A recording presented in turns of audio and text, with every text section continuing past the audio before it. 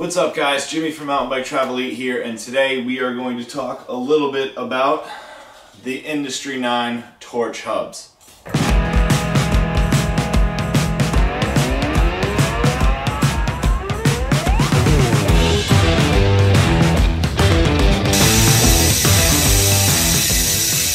These hubs, pretty well known at this point. They have this beautiful anodized finish on them with some really cool colors in the spokes and the hubs themselves. They're also infamously known for their sound, but we'll get into that a bit later. The specific hub that I'm holding is the classic J-Bend ISO 6-bolt hub. This is their base model and it comes in around $575 US for the set. The front hub weighs anywhere from 150 to 155 grams, while the rear hub runs anywhere from 260 to 280 grams. Pretty lightweight hubs, very durable. Now it's not only the functionality but the sound of these hubs that really makes them cool and really makes you stand out on the trail. So let's go ahead and take this apart and see where all that awesome buzzing is coming from on the inside. So for this demonstration, what I've done is I've already removed or loosened the end cap here. This just slides off, but you can look up tutorials online on how to take that off the easiest way.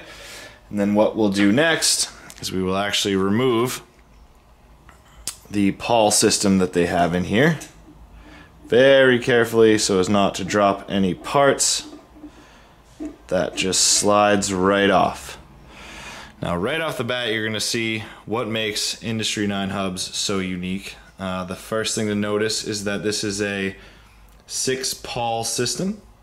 So in here you will see that there are 6 of these little guys here. They are spring loaded, so there's a small spring behind them.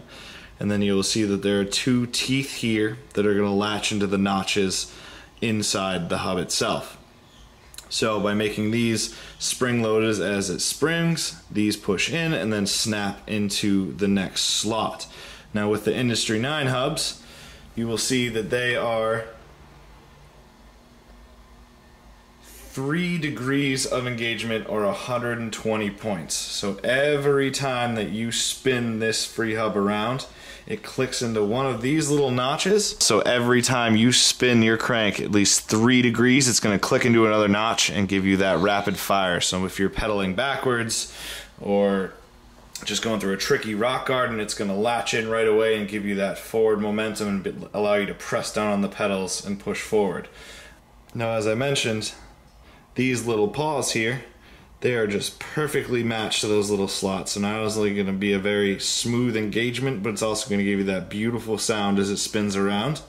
So now what we're going to do is slide this drive right back on. It just slips right in there. This one is brand new, so it's all lubed up, ready to go.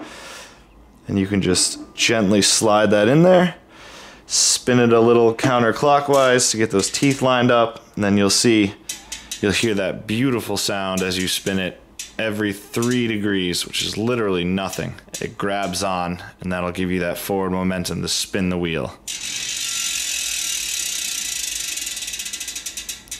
So now we'll put that back together. We'll get everything ready to go. I'm going to get it set up on the bike and we'll give them a full spin so you can see what they really sound like in action. So we've got our wheel all set up now, everything's installed. Right now I don't have a brake rotor on it, but I wanted to leave that off for video purposes. So let's give this bad boy a spin and see what it sounds like.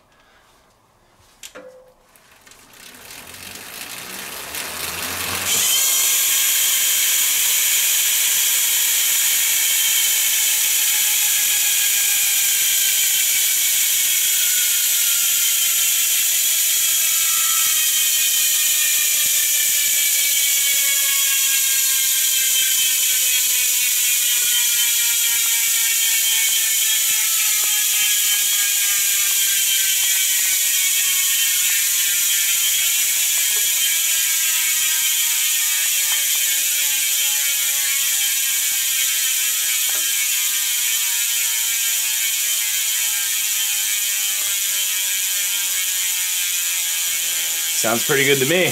Hope you guys enjoyed the video. See you guys out in the trails. You.